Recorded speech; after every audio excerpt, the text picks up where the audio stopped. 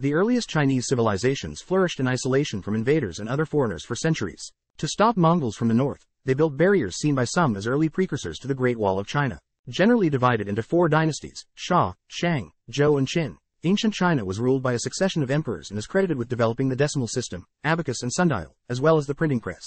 The ancient Chinese were able to mobilize populations to build massive infrastructure projects like the construction of the Grand Canal, which links the Yellow and Yangtze rivers, allowed vast numbers of military forces and goods to move across the country.